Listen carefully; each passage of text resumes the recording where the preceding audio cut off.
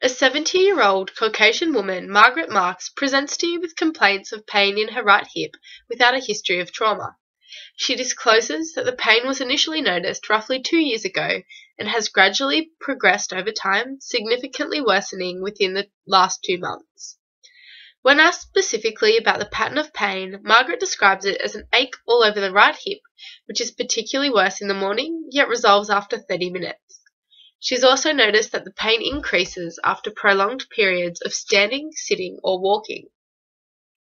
When asked about comorbidities, Margaret informs you about her diagnosed osteoarthritis of the hands, alongside type 2 diabetes, which is linked to her obesity. As a retired receptionist, she lives a particularly sedentary lifestyle, but does enjoy gardening and walking her dog. On top of complaints of pain, Margaret also finds that there is pronounced stiffness in the affected hip, creating difficulties when walking, standing from a seated position, and squatting down when she is gardening.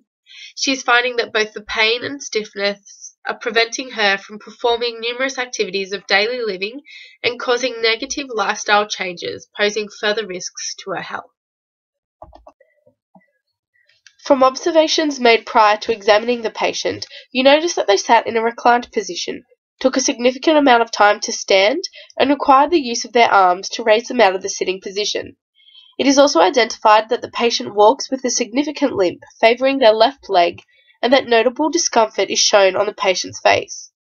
Based on the information gathered from the patient's subjective reports, along with the basic information ascertained throughout observation, it is suspected that the patient's symptoms are caused by a type of degenerative joint disease such as osteoarthritis. Osteoarthritis is characterized by pain, stiffness, and crepitus in the affected joint. The American College of Rheumatology established several criteria for the diagnosis of osteoarthritis, including pain, a reduced range of movement, and morning stiffness, all of which are present with our patient.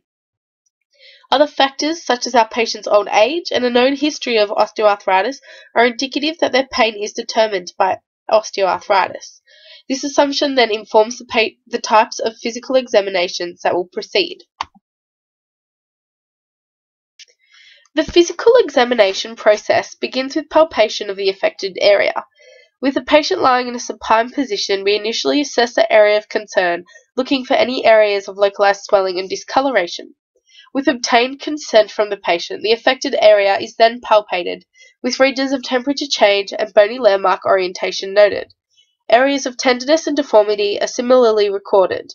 During palpation, muscles are also assessed, searching for shortening, tenderness, and atrophy. The affected joint is compared to the same joint on the contralateral limb, assessing for any notable asymmetry. As osteoarthritis causes stiffness, which therefore reduces the joint's ability to move through numerous planes of motion, joint range of movement testing is necessary. The test starts with the patient performing active flexion, extension, rotation, abduction, and adduction.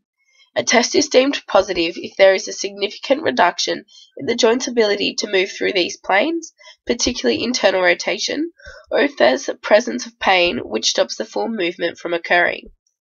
Once a positive, active joint range of movement test occurs, the test is performed passively by the assessor to further assess and record the reduction of the joint's range of movement with a goniometer.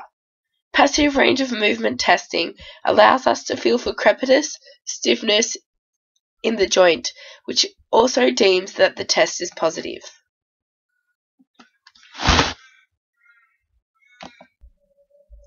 Hip quadrant testing is also beneficial in this situation, as it detects degeneration of the hip joint. A positive test is determined by the presence of pain, a reduction in the hip's range of movement, or if the assessor feels crepitus throughout the examination. The exam involves moving the leg through abduction and adduction when it's in a flexed position.